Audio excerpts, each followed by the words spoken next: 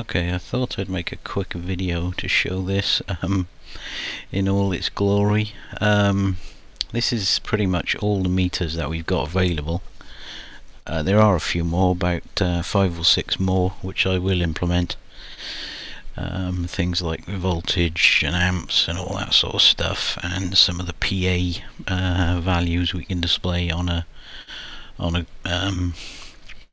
meter as well. So I'll code those up and put a relevant scale for them. This needle meter up here, I think's got 1 second of history. Yeah, it's about a second, whereas these have 2 seconds of history. And of course all that'll be configurable, colours, all that sort of stuff. You probably won't want to have this many on here, so that'll be selectable as well, which ones you want to have displayed. This is actually displaying the cross needle meter as well.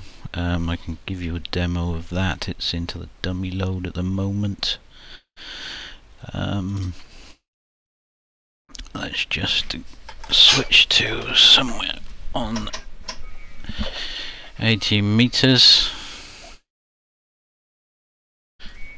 and we can put out a tune here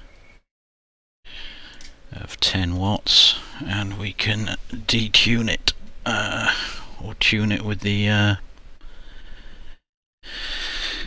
PAL star. And of course the SWR meter is this black line. That's the power, that red line. So if we were to it's up to SWR of 2 to 1, and of course on this meter down here at the bottom here, it's on 2 as well. So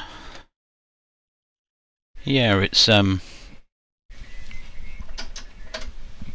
work in progress, as I say, but it is definitely coming along. I estimate this.